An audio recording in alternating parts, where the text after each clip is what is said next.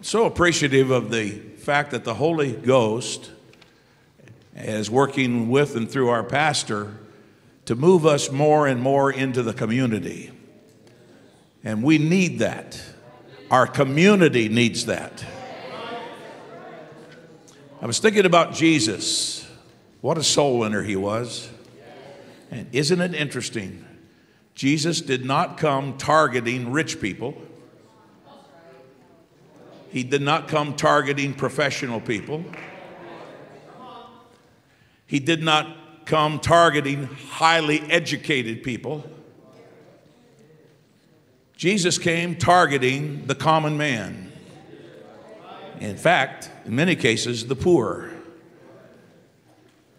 And it's interesting, as he reached for the poor, there were people of wealth that attached themselves to him. There were some outstanding people in the community that became believers. But that's not who Jesus was targeting. He just reached, well, actually for anybody. Anybody. I still believe it works that way.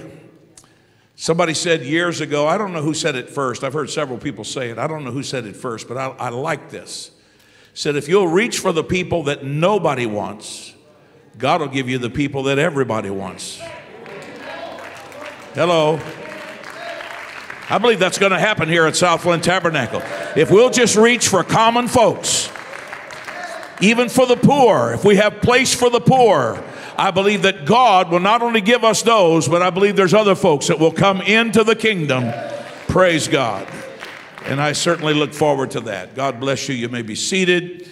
And I have felt very strongly impressed of the Lord, actually stretching back over a week or two.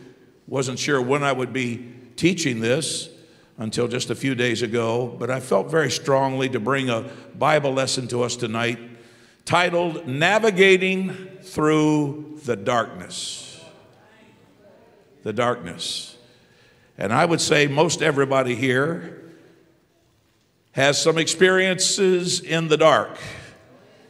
In the darkness. Darkness of your soul, darkness of your mind, darkness of your emotions. And if you've never had any experience with darkness, would you please write a book?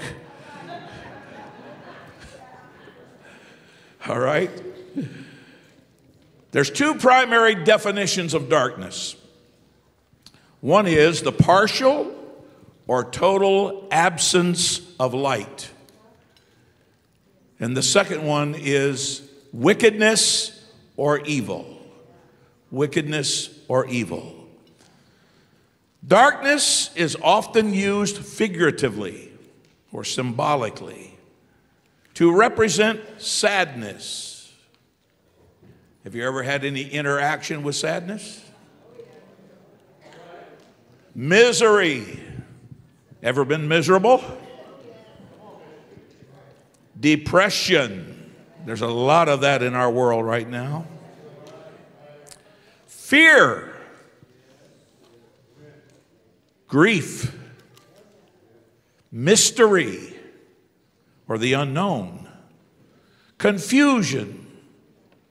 Uncertainty or a lack of understanding. Darkness is used figuratively regarding each of these subjects.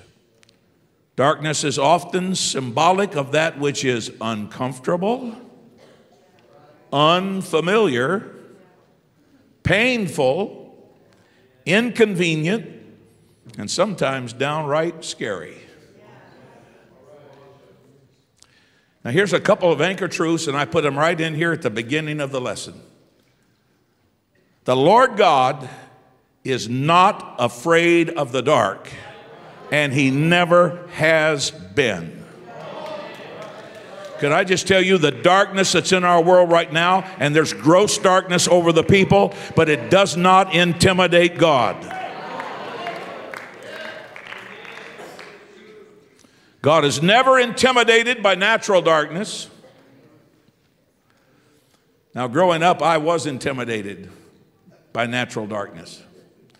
I remember when my father was pastoring the church in Warsaw, Indiana, before they built the new building, we had an old house that had been converted into a church. And our family lived on the second floor. Church was on the first floor, and our family lived on the second floor. And it wasn't the best arrangement because there was only one restroom in the building. So that meant that anybody in the church who needed to use the restroom had to go into where we lived to use the restroom. And so that was not the best arrangement. And over time, they were able to fix that. My mother made sure that they got that fixed pretty quick.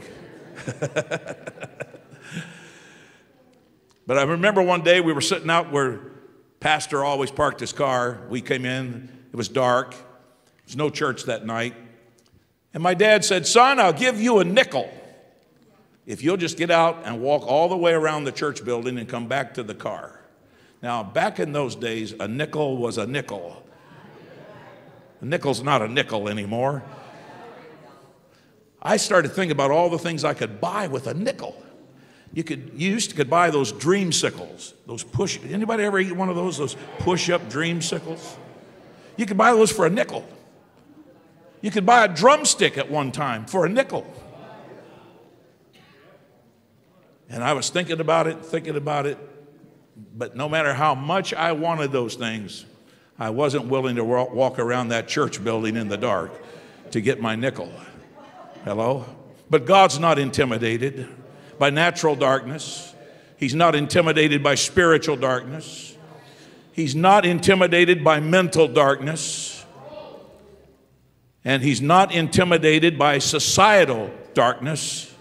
He's not intimidated by emotional darkness, nor any other kind of darkness. I love John chapter 1 where it says, "In the beginning was the Word." This is not in your notes. "In the beginning was the Word was with God, and the Word was God. The same was in the beginning with God. All things were made by him, and without him there was not anything made that was made. In him was life, and the life was the light of men. And the light shineth in darkness, and the darkness comprehended it not." The original translation from the Greek actually would be like this: "The light shined in the darkness, and it was not possible for the darkness to wrestle the light to the ground." Come on, somebody. Hallelujah. God is not intimidated by all the stuff going on in our world. He's not having a panic attack. All right, now, I want to go back here and just take a moment and tell you, this universe that we're in tonight, what a magnificent creation. It all started in the dark. Did you ever think about that? It all started in the dark. Genesis 1 and 2, second verse of the Bible. "The earth was formless, shapeless, and void," empty.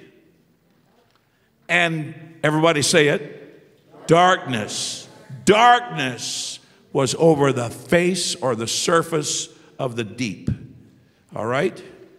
"And the Spirit of God was moving over the surface of the waters." Now I want you to notice some very interesting facts that are revealed to us in this one Bible verse. First of all, the earth did not yet exist at this time.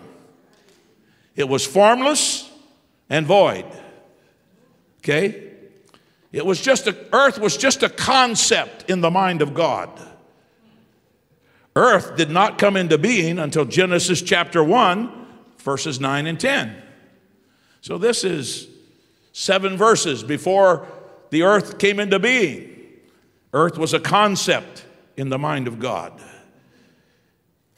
The darkness that this verse references was total darkness. It was as black as it could get. It was as deep as it could get. It was dark, dark, dark, dark, dark, because light had not yet been created. There was no such thing as light. It was pitch black. It was 1,000 midnights wrapped into one. But notice this: God was present.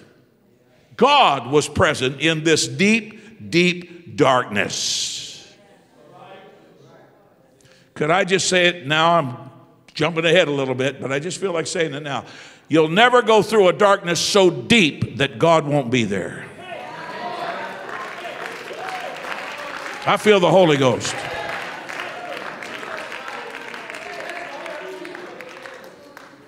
When there had not even been any light created yet. There was no such thing as a flashlight. There was no such thing as a candle. There was no sun.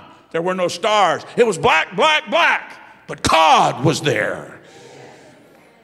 And even though it was very dark, the Spirit of God was moving. Woo! I like that. Pitch black.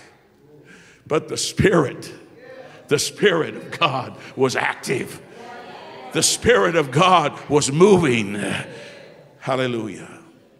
Now, our adversary, Satan, would have us believe that the darkness that passes over and through our lives indicates the absence of God.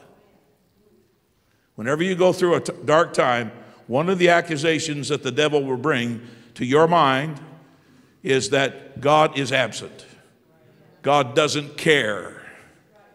Why would he leave me in this position? Hello?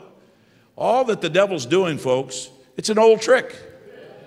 It's the trick that says if it's dark, if you're going through darkness, God's absent. This is obviously not true. As revealed, get this, in the very first chapter of the Bible. From the very beginning, God has wanted us to understand that he is always present, even in the darkest moments of our lives. Woo! Somebody shout hallelujah. Hallelujah. I feel a hallelujah in my spirit tonight. Now, think about this with me. Some of God's greatest work is performed in the dark. Moments ago, we read one verse, which is a summation. That verse is a summation of the magnificent miracle called creation. Creation, ladies and gentlemen, was birthed in darkness. New creation begins in the dark. Consider this: the conception and development of a baby in the womb. That entire process from conception until the time of birth occurs in the dark. You were formed in the dark. I was formed in the dark. The first months of my life, it was totally dark. Hello? So some of God's greatest work is done in abject darkness. New creation begins in the dark. Consider this: the purchase of our redemption transpired mostly in the dark. Consider this biblical testimony concerning the events surrounding Calvary. Matthew 27:45. Now, from the 6th hour, which is noon, there was darkness over all the land until the 9th hour, which is 3 o'clock in the afternoon. Notice this, though. From noon to 3 o'clock, there was darkness over all the land. Many believe that it was a solar eclipse. Could have been. Hello? But while Jesus hung on that cross, purchasing your salvation and my salvation, he did it in darkness.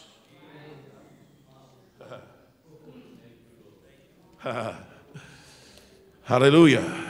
And about the 9th hour, Jesus cried with a loud voice, saying, Eli, Eli, lama sabachthani. That is to say, my God, why hast thou forsaken me? He cried that after 3 hours of total darkness on the earth. Your redemption, my redemption. His blood was spilling on the ground while it was dark. Does anybody understand what I'm telling you? Don't let the devil tell you that God's not working for you just because it's dark in your life. I'm telling you, God never leaves you. He never gives up on you. Come on, somebody. I think we ought to just praise the Lord for a moment. Hallelujah! Your redemption was purchased in the dark.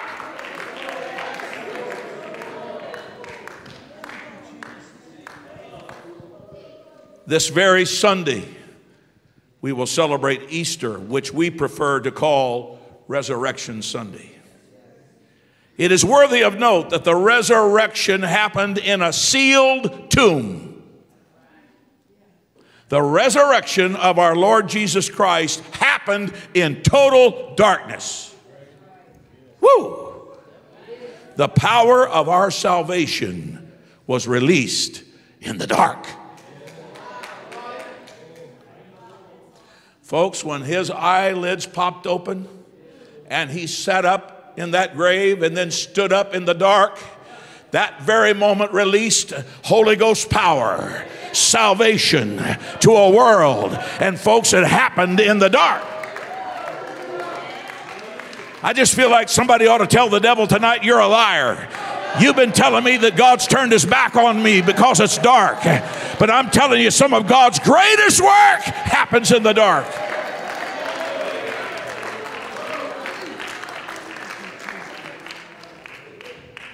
The same is also true of the New Testament believer in Jesus. Our new creation as a redeemed and born-again disciple of Jesus began in the dark. 1 Peter 2:9, but you are a chosen generation. You're a royal priesthood. You're a holy nation.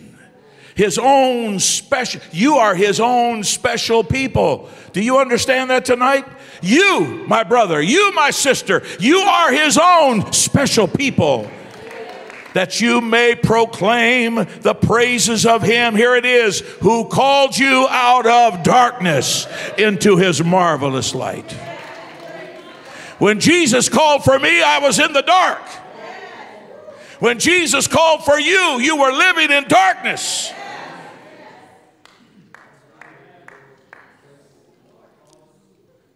Now, Satan always seeks to exploit darkness for our destruction.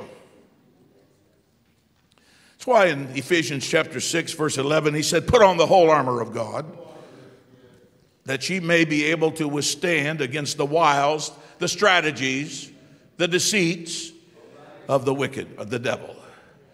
For we, here it is, we wrestle not against flesh and blood, but against principalities, against powers. Look at this, folks. Against the rulers of the darkness of this world. You're battling darkness. Against spiritual wickedness in high places. The devil always,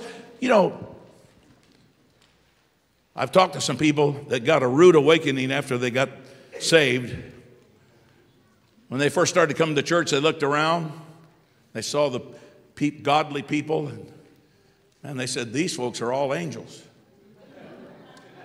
I want to go to that church. That's angelic over there. And they repented, they got baptized, they got the Holy Ghost, and they thought all their troubles were over. Had no idea that on the other side of that baptistry, on the other side of this altar, you're still going to have to battle darkness.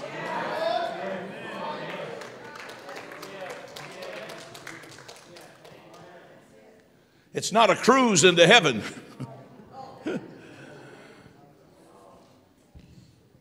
And so the devil tries to manipulate our darkness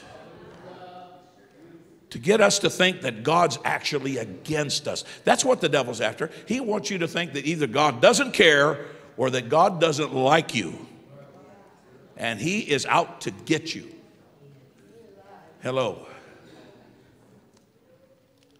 So he's always trying to manipulate darkness. Now, top of page 3, let's consider some of the ways, this is only a few, of the ways in which, number 1, in which demons seek to manipulate us into our own destruction. When the devil's messing with you in the dark, it's not because he's trying to improve your life. Somebody needs to hear that. When the devil's messing with you in the dark, it's not because he's trying to improve your life. He's trying to seal your doom to the lake of fire. So we need to consider some of the things that he does to try to manipulate us, and then we need to consider how can we neutralize and counteract those attempts. And I'm asking the licensed ministers, they're going to help me with this a little bit tonight. It's going to be a little bit interactive. Asking them to give some responses here, some practical applications on how we can counteract these manipulations of the devil. First of all, one of the things the devil does to try to bring darkness into our lives is by reminding us of our past egregious sins and wrongful actions, and by suggesting to us that we are still guilty. I'm not going to ask you to raise your hand. But is there anybody here tonight, you can raise your hand in your heart, okay? Just raise your heart, okay?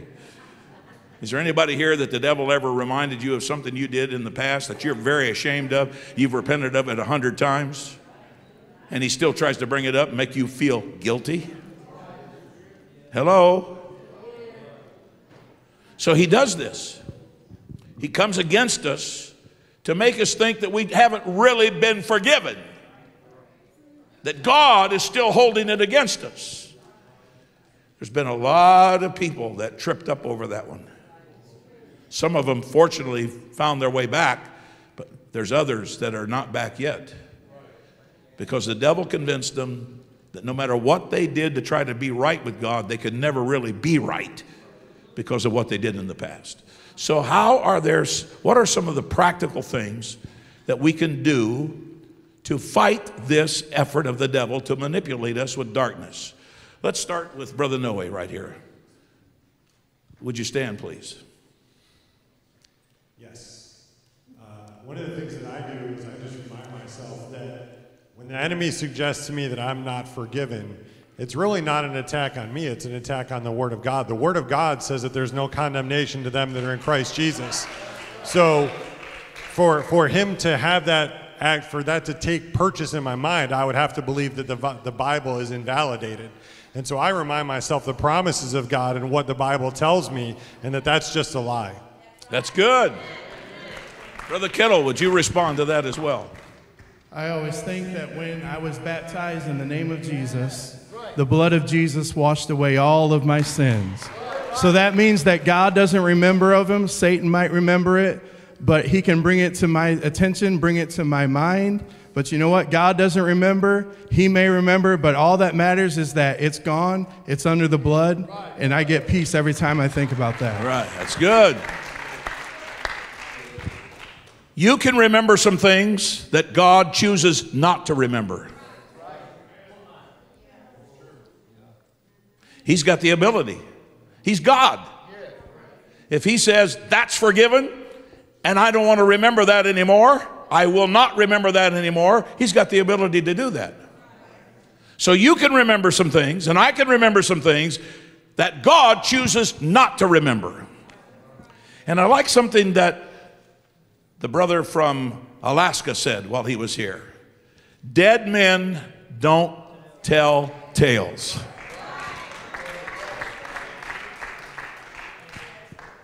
When you have repented of it, when you have killed it, when you have put it out of your life, you've asked the Lord for his forgiveness, and you're endeavoring to walk in victory, that voice talking to you is a dead man trying to live again.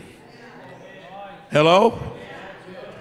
If any man be in Christ, he is a new creation. Old things are not hidden. He didn't say old things are hidden. He said old things are passed away and all things are become new. Let's look at another one here.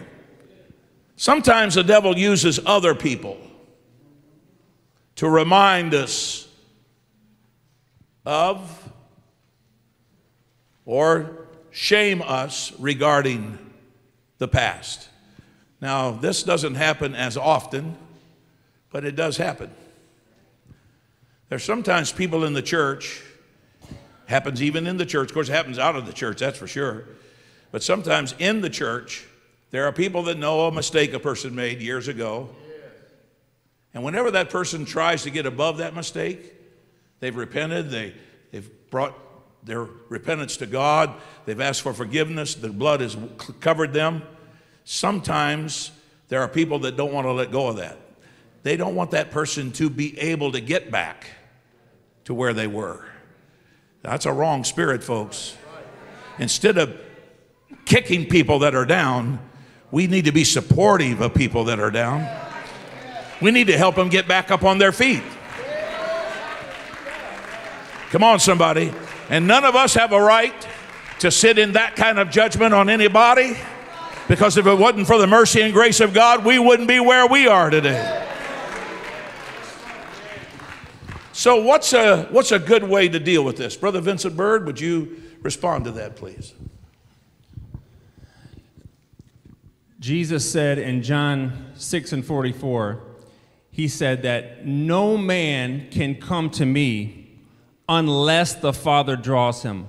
So if we feel shame regarding our past, and that affects the presence of God in our life, we need to stand on the word of Jesus that he said that wouldn't even take us toward him unless it was the Father drawing us. And just like there can be attacks through other people, we can leverage that to go toward God and get a closer relationship with him. Very good. Very good. All right. So here's a third thing. Here's another way the devil tries to manipulate darkness.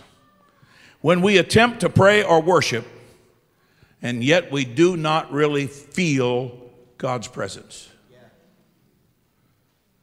Again, I won't ask you to raise your hands. I'll just ask you to raise your heart.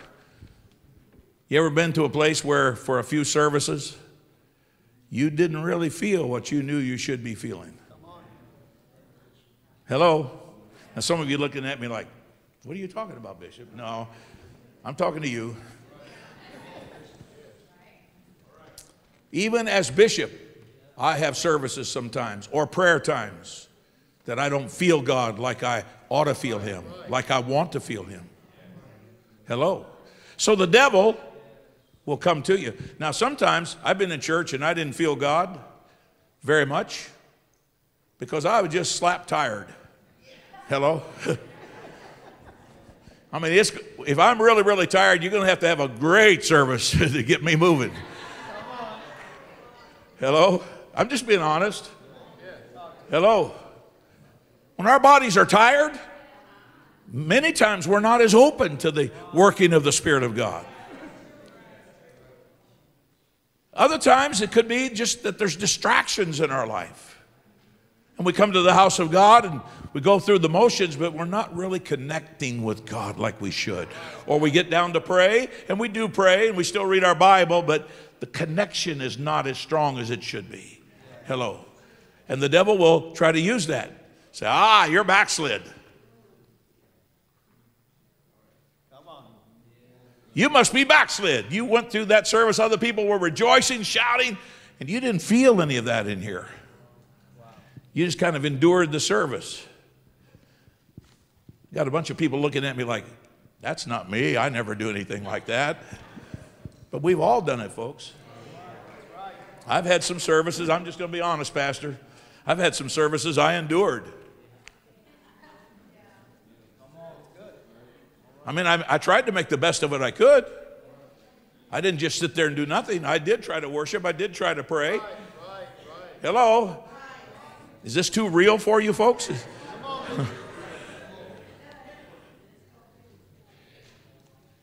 So how do we counteract that when the devil comes and says, you went to that service and you didn't really feel very much of God. Other people were really getting something out of it. You didn't get anything out of it. Or you go down to pray and you go through and you pray, but the connection doesn't happen. So how do we respond to that? Brother Andrew Brown, would you talk to us a moment? Well, I think in those times we need to do a little self-reflection, see if there's any truth, if there's really something in our lives that's out of line with God or out of line with the man of God. And I think also we should look at the Word of God as well in those times. We don't always have to feel God's presence, but we can look in His Word and see His promises in His Word and know that His Word is truth and His Word will endure forever. And we can find strength in the Word of God when we don't feel His presence. Absolutely. That's good. Brother Cavazos, let's talk about that. I believe there's many times that even at home, you can worship and praise God. And it doesn't mean just because you don't feel His presence is not there. It is there. A bishop had read in Genesis, all the dark and the deep, but His presence was there even in the dark. Right. You may be in a dark area, but His presence is still there, church. Yes. Keep praising, keep worshiping, and God's presence will be known a little, maybe that day, maybe the next day, but if you keep worshiping, you'll feel His presence. Absolutely. Praise God. What do you do when you pray and you don't feel God? What do you do? Years ago, I heard Bishop Robert McFarland, who used to be General Secretary of the United Pentecostal Church, he said occasionally there will be a service where it just doesn't really get off the ground. He was talking to pastors. He said, pastors, if that happens, don't attack the church. Just say, hey, folks, we love you. We didn't get where we wanted to get tonight. We'll see you next service. In other words, of course, I'm not saying that we just give up, but what he was saying was there's sometimes you just have to let bygones be bygones and come back for a fresh start. Fresh start. Okay? What do you do when you pray and you can't feel God? I've had people talk to me and say, Pastor, Bishop, I've been praying, I've been coming to church, and I just haven't been feeling the Lord. What do you do?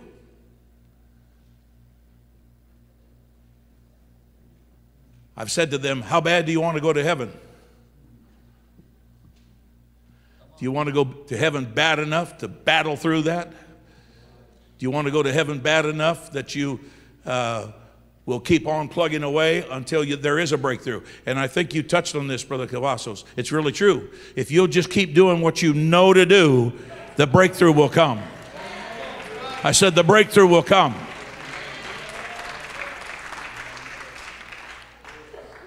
All right, here's another one. This is a big one. Devil really works on this one. When we petition God earnestly in prayer with a request. Oh God, I need you to do this. I need you to help me with this. But seemingly we receive no response or no answer. The devil will come and say, I thought you were a believer. I thought your Bible said that the Lord, if you would ask, you would be given. If you'd seek, you would find. If you would knock, the door would be open. And you've been asking, you've been seeking, you've been knocking, and the door's still closed. So he tries to manipulate your darkness. So how do we counteract that? Let's see. I don't think we've heard from Brother Louis yet. Brother Gonzalez. I actually shared this with Pastor on the way in. I can testify God is so good if we continue to pray and we continue to knock and seek, and He will do it. For 3 years, I prayed a prayer and got no answer. But the Lord, He continued, and we just kept on praying, and the Lord always gives us a word. And I think that's important, is we always look for the word to give us that strength. And one of the words was, I know the thoughts I have towards you. Right. I think towards you, saith the Lord. Thoughts of peace and not of evil, to Right. give you an expected end. Right. So when we keep on praying, we may not see the answer, but he's doing the work in the background. He's doing the work in the darkness. Yes. And one day it will come to light. That's very good. Now, this is a place where I want you to raise your hand, okay? Not just your heart, raise your hand if this applies. How many of you have a prayer request that you've asked God more than once and it still is not answered? Could I see your hand? You see why we have this Bible study tonight? Because we all deal with this. All right? I've asked Pastor just to comment on any one of these that he wants. Just step up there. Whatever. Thank you, Bishop. I have so many thoughts going through my mind, but I won't lengthen the Bible study. But when the enemy reminds you of your past, and this happened just today, it wasn't about my past, but I was actually discouraged. There were some things that happened today, and it was in relation to outreach, and some individuals weren't here, so I was somewhat discouraged. And the enemy tried to discourage me, and when that happens, I just begin to remind him of his future. I begin to remind him that Jesus is victorious, that he lost the battle on Calvary, that we will triumph. So when the enemy reminds you of your past, remind him of his future and say, my future is in Christ. If I'm in Christ, I will be victorious. When you're worshiping God, you don't necessarily feel like it. I think you just remind yourself, we don't serve God out of emotion, but we serve God because we love him. And if we do that, we'll eventually see and feel his presence. And when you pray and there's no answer that comes, I'm reminded of Job. And I think we just have to tell God, Lord, I trust you. I trust you with your silence. I trust you when you say no. I trust you when you say move forward. I trust you even when I can't feel you. Like Job said, though he slay me, yet I will trust him. Yeah. I'm thankful for the hand of God. Even in darkness, we can trust him. If you're thankful for the light of God, give him some praise. Praise God. Let's go ahead and praise the Lord. Let's praise the Lord. Hallelujah.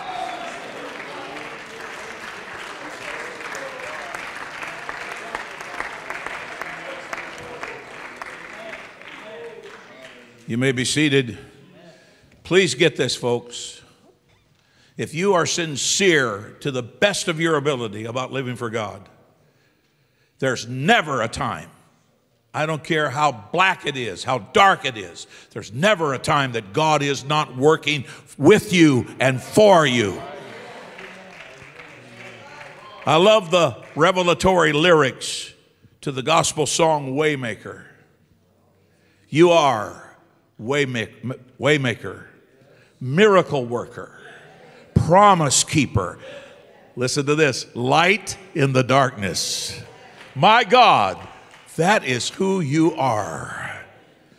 And I love this part. Even when I don't see it, you're working.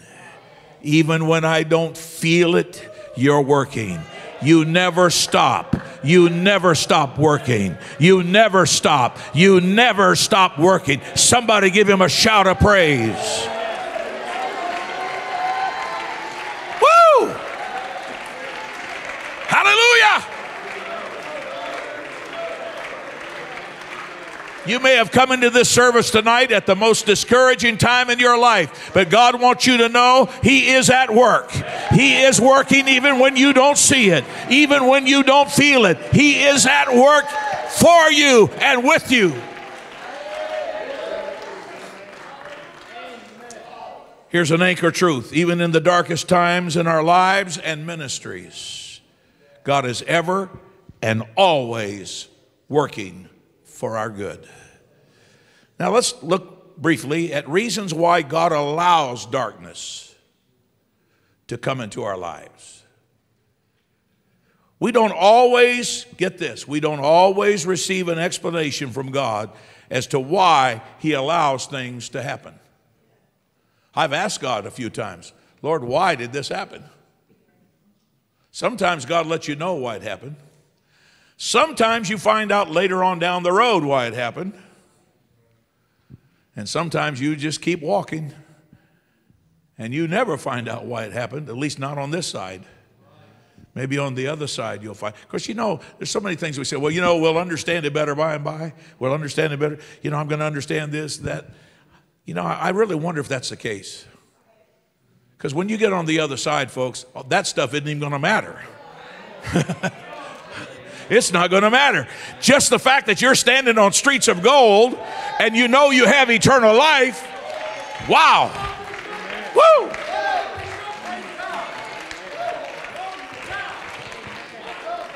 I'm having a hard time keeping from preaching here tonight. I'm sorry.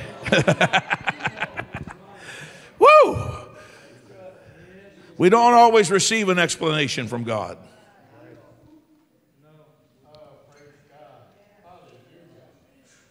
If I could have held on to Queen Mother, I would have. But the Lord told me before we ever understood what was going on, before it was ever documented what her problem was, the Lord told me that it was her time to exit. So I was on the spot because she was so determined she was going to live. She was adamant. And she prayed that way. And she would tell people, I'm going to be healed. I'm going to be healed. And she has been healed. Not the way she thought, but she has been healed. I prayed for her healing too, but I never told her that she was going to be healed because I knew the Lord had let me know that it was her time. Now, I don't know why. I could have sure used her around a few places this last year. But we don't always get an answer from God as to why. Notwithstanding, we can be absolutely sure that whenever God permits something, it's always connected to His purpose for us and through us. Writer Terry A. Wilson, this came out of the Savannah Morning News, has shared a few of the possible reasons that God allows darkness to temporarily surround us. 1, to purge the sin and dross out of our lives. Sometimes the only way God can get some things out of our stubborn soul is a little darkness come to our life. Hello? And I want to say this. We typically grow more through the dark times than we do when everything's rosy. I've had some deep, dark experiences in my life, and I can say this tonight, and I give God the praise. I came out of them a better man than I was when I went into them.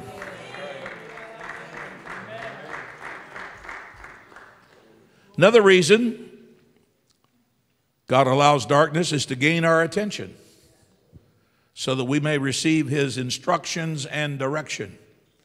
It's especially true, I think, in this day and time because so many of us have life so good. And it's so easy when people are blessed to not feel their need of God.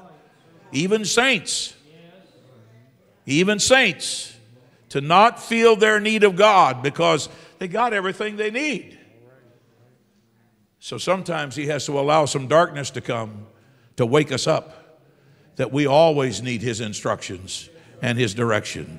Another reason that He allows darkness is to increase our faith, to bring about His own sovereign purposes or purpose.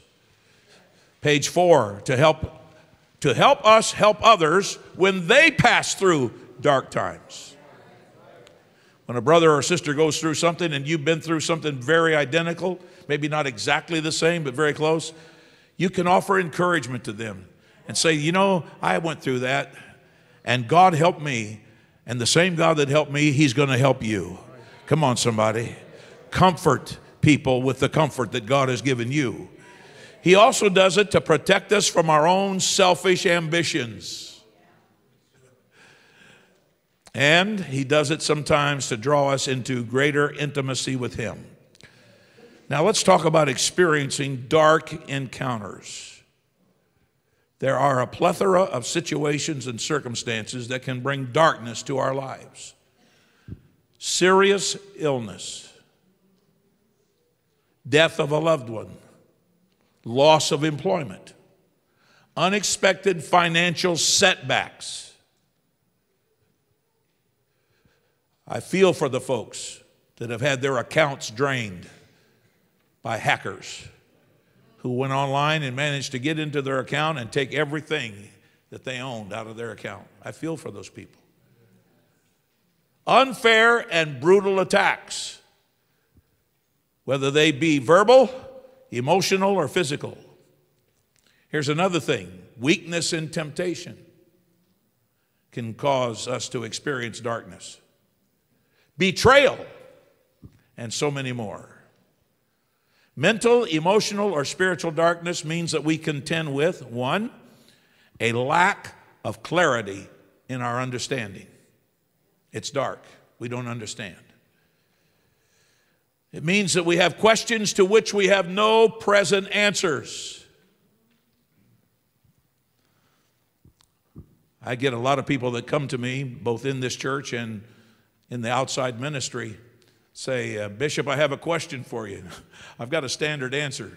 If it's not too hard, I'll talk to you about it if it's not too hard. Because there's questions, folks, for which I don't have any answer. You don't have an answer. Hello? And here's another one that can create, and we touched on this one already, unanswered prayers can cause darkness to come over us. It may seem that God is paying no attention to us at all. But once again, let's do what a couple of these brethren mentioned. Let's look to the Word of God regarding dealing with darkness. 1 Kings 8 and 12. This is a great verse. Then spake Solomon. He's talking to Israel. The Lord said, he would dwell in thick darkness. It never gets too dark for God. I said it never gets too dark for God. God also promised us, Hebrews 13 and 5, part B, for God has said, I will never fail you. I will never abandon you. Matthew 28:20, part B, and lo, I am with you always, even unto the end of the world. Amen. So it is imperative to learn that we learn how to navigate through the darkness. If we fail this challenge, we can become so confused and disoriented, number one, that we blame God. I've had people that I invited to church tell me, I won't go to church. Why? I'm mad at God. They've actually said that. I'm mad at God. Why? He took my mother. Or he took my brother. So it's when we get confused in the darkness, we can get so confused that we start blaming God for things that we don't understand. Secondly, we can develop a bitter attitude toward the Lord God or others. Get confused, disoriented in the dark. You ever had a bad attitude toward God? Don't raise your hand. Just raise your heart. Trying to keep the confession sanitary here tonight. I've had a bad attitude toward God before. I've gone to God and said, Lord, my attitude toward you right now is not right. I confess it to you. I'm sorry. I don't have a right to be upset with you. You're the potter, I'm the clay. Come on, somebody. Here's another thing that happens when people get confused or disoriented. We can cancel out our eternal salvation. There are people that are in the world tonight that used to sit on these pews and other church pews full of the Holy Ghost, worshiping God, but tonight they're lost because they got confused in the darkness. They got disoriented in the darkness. Folks, no matter how dark it is, you and I must just keep on walking with the Lord.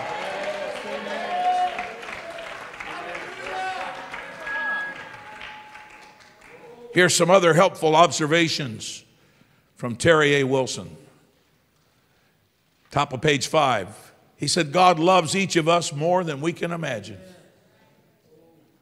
Secondly, those who trust and obey God fare far better than those who fight against him. And thirdly, the Bible offers a tremendous amount of comfort and guidance to those who are going through tough times. How many times when it was dark have you picked up your Bible and said, Lord, I need you to speak to me. I need a word from you. And it might be Psalm 23, yea, though I walk through the valley of the shadow of death, I will fear no evil, for thou art with me. Thy rod and thy staff, they comfort me.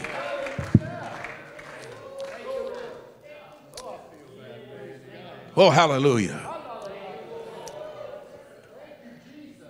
I want to hurry through this next part, but I don't want to leave it out. Some things can only be seen at night. Genesis 15, 1 through 6.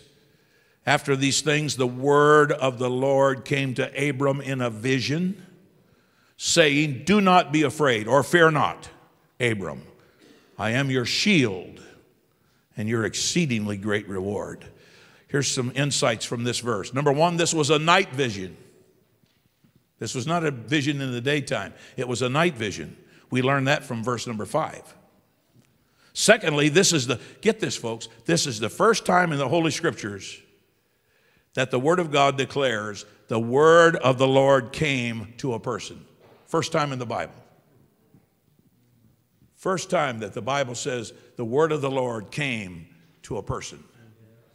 Also, it's the first time in Scriptures that the Lord God told an individual to fear not or be not afraid. First time. Abram, got a message for you. Fear not. Be not afraid. All right, but Abram said, Lord, what will you give me, seeing I go childless, and the heir of my house is Eliezer of Damascus? Then Abram said, look, and the concept here is look around. Look around me, Lord. You've given me no offspring. Look around my house. Look around my property. I have no offspring. Indeed, one born in my house is my heir. And behold, the word of the Lord came to him, saying, this one shall not be your heir, but one who will come from your own body shall be your heir. Then he brought him outside. Here's how we know it was night. And said, look now toward heaven. Look up. Abram, you said to me, look around. I'm saying to you, Abram, look up. Sometimes we get into trouble because all we do is look around. But God is challenging this church to look up. Woo! You folks are making it hard on me tonight. I feel the preaching spirit here. He said, and count the stars if you're able to number them. Can we have that photo I gave you? Take the verse out of it, please. There you go. Look up toward heaven, Abram, and count the stars if you are able. Woo! And he said to him, so shall your descendants be. Folks, we live in this world, so we do have to look around some. It's good to look around. But folks, don't ever look around so much that you get your eyes off of heaven. The Lord is saying to us, look up, lift up your heads, look up. So in effect, Abram was told to look up. Generally speaking, the stars can only be seen at night. Whew. It took a nighttime, get this, it took a nighttime scene for the Lord to demonstrate to Abram the enormity of his promise to the patriarch. He would have never got that revelation had he not been led into the dark. Hello? There's some things you'll learn in the dark, folks. There's things I've learned in the dark that you'll never learn in the light. We all like light. Human beings were made for light, but we're also in need of darkness. Did you know darkness is actually vital to our lives? I can't go there. I don't have time. But anyway, the star-studded night reminds us that God is what makes the world go around and not us. Verse 6, and he believed the Lord. Musicians, praise team, would you come, please?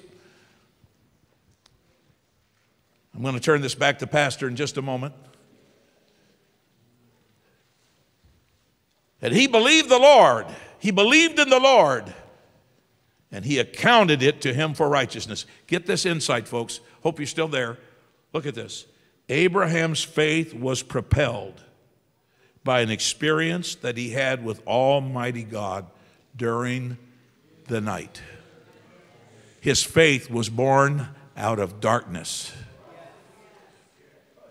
Ooh. Somebody needs to know you're going through a tough time right now. It's been dark for a while. Sometimes it seems like it's pitch black. It seems like it's sometimes you wonder if there'll ever be light again. But somebody needs to know God is in your darkness. There are other biblical characters whose lives were transformed through a spiritual encounter with God. Praise team, come on up here. Come on up. You can go right here behind me and be fine.